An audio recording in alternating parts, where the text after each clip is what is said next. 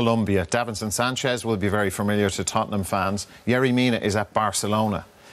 Both young lads, both kind of raw, but what do you think of them?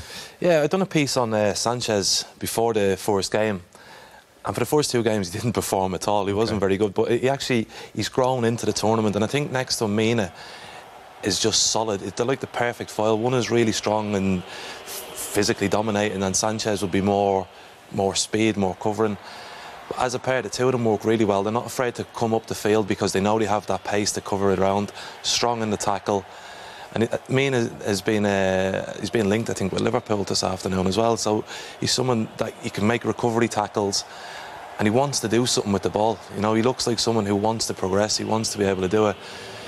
England have been so strong from set pieces, and if they have a player like him up against them, it might be a bit more difficult. But also going the other way, it's a great ball in by Rodriguez, and that's Mina in there. He's played 14 internationals. He's got 5 goals, which is a really good return. And this whole World Cup, so much of it has been set pieces and tactics, and to have a player like him in your side is a major asset. 6'5". Well, that's going to be difficult. I'd say you're going to match him up with Maguire at set pieces, because Maguire's been dangerous when he's gone forward for England set pieces. Yeah, and who will... Kane and Sanchez know each other from Tottenham.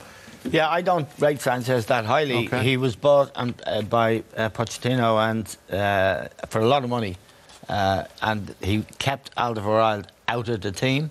And Alderweireld is a really top defender, but he is arguing with them about wages and contracts. So I think it's a bit unsafe, Richard. He's looked a bit tricky, dodgy in the Premier League, and there's a mistake in him. He's a recovery defender because he is so quick. He makes mental errors, so he's out of position at times. But he's so quick, he gets back, similar to what Kyle Walker does.